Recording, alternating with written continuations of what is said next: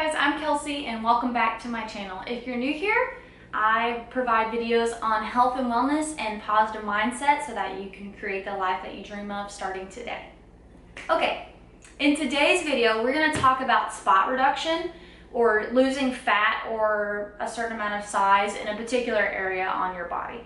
The shifting winds, tossing us around again. Hold tight, get ready to begin, and just levitate. This is something that I see a lot on a lot of forum boards. I get a lot of questions about, and I just want to try to provide some education for you guys on this topic. One thing that you see a lot of people touting products that could reduce the fat in a particular area or make it less visible depending on what it is. And one thing I want to just clear up right now with that being said, there's nothing that you can do to reduce the fat or cellulite in a particular area. Now there are things that you can do to make its appearance less visible, but you know, doing all the reps you can in a particular area is not going to help you reduce the fat in that particular area, okay? So you're not going to get six-pack abs by just doing ab workout. It takes so much more than that. Some things I just want to make very clear is that when you are wanting to show muscle in an area, then you need to start by being in a caloric deficit so you can start losing fat as a whole. Now, where you start losing fat from is going to be determined by your genetics and your hormone profile. So for example, I lose my fat from top bottom in a route. Some people will lose it from their legs up and they'll lose it from their like bellies or things last. It just depends. Everybody's just different. Everybody's genetics is different. Something else that plays a big factor in your fat loss is the amount of stress that you have in your life.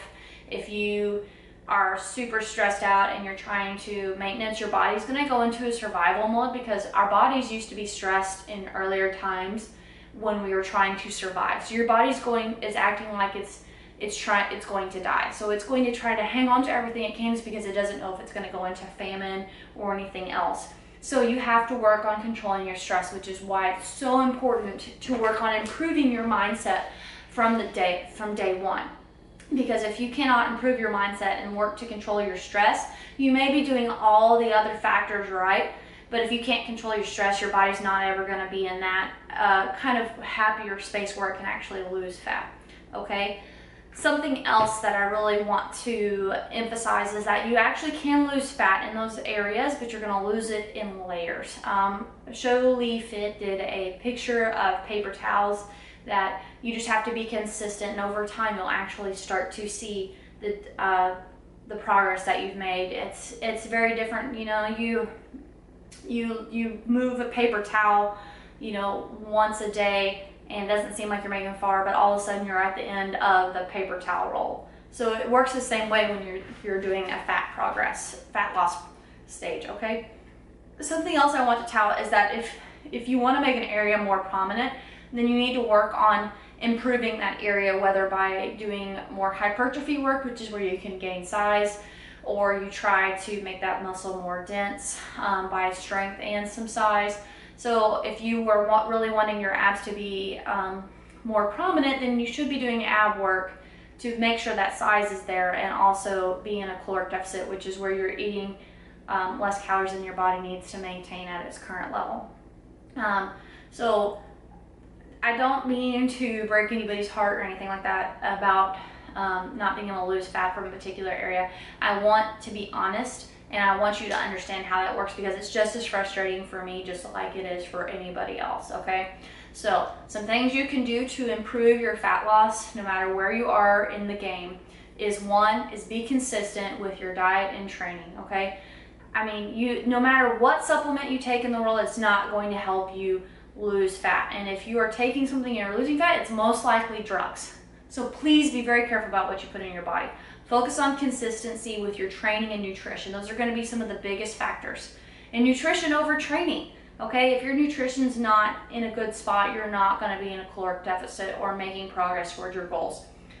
So find ways to make that more consistent on a daily basis and the weekends, so that way you can work toward those goals, okay? Work to improve those areas that you want to become more prominent, so that way as you enhance your body and you make progress, those areas are going to become more prominent as you start to lose fat, okay? And then focus on your stress level. Find a way to create a positive mindset. Find a way to manage your stress, and you'll get there in the long haul, okay? So start from the inside and it'll come its way out, okay? I love you guys. I'll see you guys in the next video. If you have any questions or you want me to expand upon anything that I talked about today, please leave them in the comments below, and I will catch you guys in the next video. Bye.